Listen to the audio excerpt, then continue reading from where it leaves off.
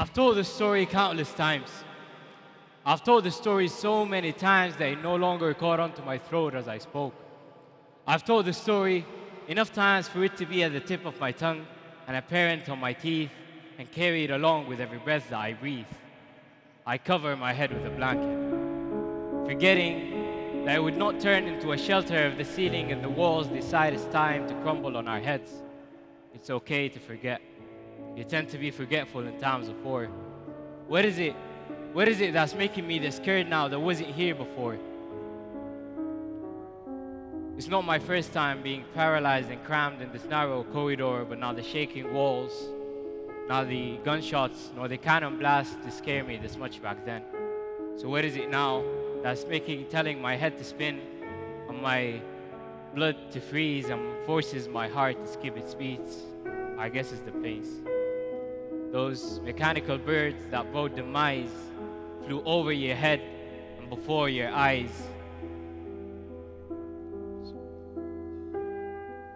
Those mechanical birds that brought demise flew over your head and before your eyes. They filled your chests with fear and terror and brought you death like it was no error. Those birds of metal with death for feathers and explosions for songs that polluted your weather, they reddened the skies as if the skies had bled, and they filled your air with the smell of dread. And they sang, they whistled from afar as they flew towards you. And when you felt them above, you didn't know what to do, so you closed your eyes and recite a prayer, and you hope silently that you're still there, because you really can't tell. There's a ringing in your ear and you cannot hear, and this corridor is dark and you cannot see. Your limbs are numb and you cannot feel, and your nose is filled with this gunpowder spent and you cannot smell. Silence. The whistle goes far and then even further, or maybe it was I that went away. I always wondered if I'd hear the sound of the crashing of the sound of my bones crashing and the mashing of my heart and the blood of my veins leaking outside my skin. I always wondered if I'd feel my muscular tissues being shredded apart and my ribs breaking out of my chest, whereas the missile that kill you is like a bullet through your head, would go through in silence. The explosion blows my train of thoughts up and slams me down on earth. I'm alive, I've heard, and I hear the sound of the missile collapsing with the ground. I hear the sound of the explosion colliding with the mountains all around and the mirrored echo shaking the walls of our house. The vibrations on our windows make cracks in them that I can hear, as I also hear my heartbeats quickening. My little sister who's clinging to my legs' heartbeats quickening. My sleep-pretending brother's heartbeats quickening too, and my terrified mother heartbeats quickening. Oh God, I can't hear my prayers, so can you tell me what to do? What is it that quickens our heartbeats so much this time that wasn't here before and we can't ignore? Is the planes. It must be the planes, I guess. See, in this narrow corridor, there is a door that takes you out to the 5th floor. And I think about what lies outside. If my neighbor's kid are this terrified, did they sleep? Or are they like me? They failed when they tried. See, thinking too much was my crime, and the explosion caught me off guard this time. Dear God, we're afraid of death. My mother recites Quran verses beneath her breath. I think, and so the explosions catch me off guard, and I think, and I stop thinking on my own, and I tell myself to anticipate the next explosion for it not to make my heart fall apart, but it does. My heart falls to my lower limbs. My feet swell and I feel the pulse in my toes. My heart gets up, pulls itself together, collects the shattered pieces, and climbs up my bones. What do I do? Fool me once, shame on you. Fool me twice, thrice, 100 times, and it's 1,000 shame on me.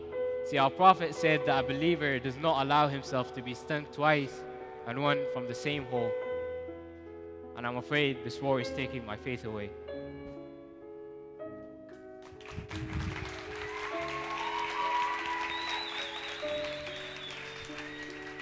So I wrote that poem on a cold night of Friday, March the 27th, 2015. My brother and I had just returned home after being held hostages by Houthi militia for being from a country that is one of 9 states that announced its participation in the Saudi-led operations in Yemen, Asifat al-Hazm. See, just as the instructions came on the radio, all four members of my family were stacked in this corridor that is 4 by 2 meters in very poor circumstances. The electricity was gone, the sinks were drained out of water, and the explosions had deafened our ears and we couldn't hear anything. I remember being crawled up on the corner of that corridor with my terrified shaking legs, using a torchlight to write down on my diary books, trying to distract myself from the fear and the terror by the operation of seeking metaphors and forging rhymes. It's always been that to me. Ever since I was in second grade, I always made use of whatever unfortunate events that occurs in my life to fill in this collective memory of mine as fuel that I'm yet to use for further creation of art and writings. I came to Sudan on May 2015, that being a very unexpected turn of events in my life. I just came out of a sudden. I didn't expect that to happen. And I had to leave the city that I was raised in for 17 years to a city I was always told that is where I truly belong. See, the way I left Sana'a, it was truly dramatic. A 19-hour car ride through 34 military checkpoints in possible war zones and tribal bandits that stood by the sideways to stop the families fleeing the cities from leaving them without prying or whatever those families could fetch from their houses before leaving. Not only was the entire journey nauseatingly bizarre, tiresome, and dreamlike, but the fact that I had just left my house, my room, my education, and my cupboard, my everything behind in the house my family lived in for the past 25 years, and I was never coming back to any of that, was, and honestly still is, very hard to comprehend. See, I believe that one reason I didn't go absolutely crazy, being overwhelmed with the thought that control is an illusion and that I have nothing in my hands to do, that no matter how much I try and no matter how hard I work, something is going to happen, I'm going to lose all of that. See, there's a sense of detachment that you develop when you go through such a strong, sudden change of faces, lifestyle, and places.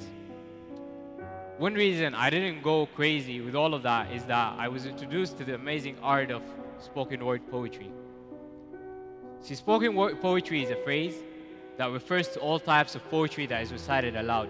That includes jazz poetry, hip-hop, poetry readings, slam poetry, even comedy routines and monologues. Spoken word poetry does not have a formal structure. It is free, and the artist gets to do whatever they want to do. They got on stage and they use their musical rhythms, their linguistic skills to create a piece of art that is supposed to relate to the audience as much as it relates to the artist himself.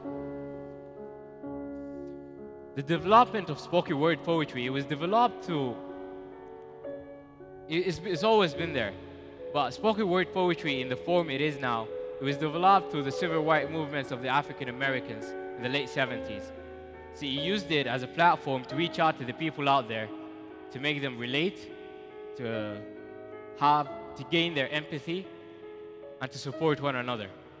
Spoken word poetry now is one of the most common platforms that people stay out there for, and it's everywhere. It's in poetry houses, in poetry venues, in coffee shops, everywhere there are poets speaking out, talking about their personal struggles or whatever matters that society might suffer to reach a certain, to express about issues that the entire society might undergo and that our society has been on its toes for in the past decade, like racism, women empowerment, wars, famines, and maybe as it gets as simple as it gets when expressing human emotions, celebration, grief, or love. See, poetry is my outlet of choice. I chose poetry to tackle down those persistent nightmares and those constant thoughts of the traumatizing war experience. But I understand that not all of you might like poetry. Poetry might be my thing, but nothing is everybody's thing.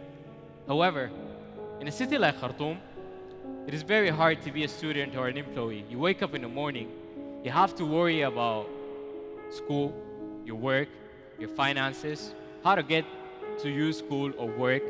You have to worry about your family obligations. You have to worry about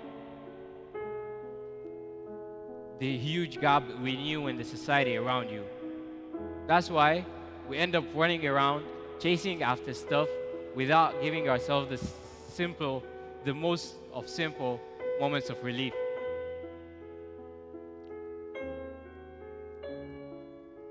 Thing is,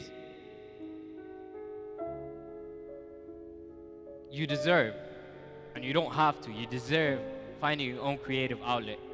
You deserve seeking whatever hobby of yours that you long ago dropped because you thought was silly, and practicing that.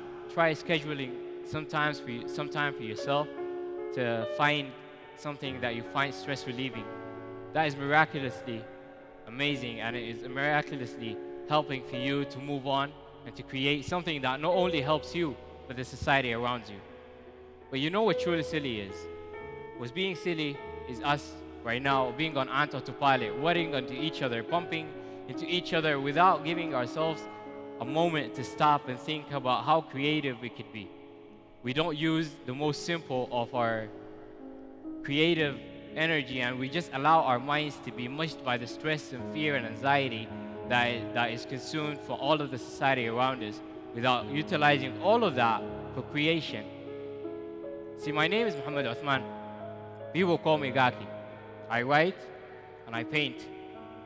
And I will continue to do that. And I will continue to do that for as long as I can. Because, you know, I believe that I'm one of the most unlucky people on earth. My life is just a sequence of terrible events that's been occurring, but I'm okay with that.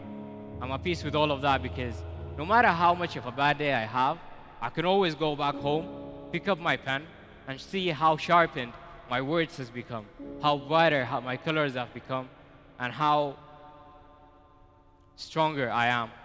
I vow to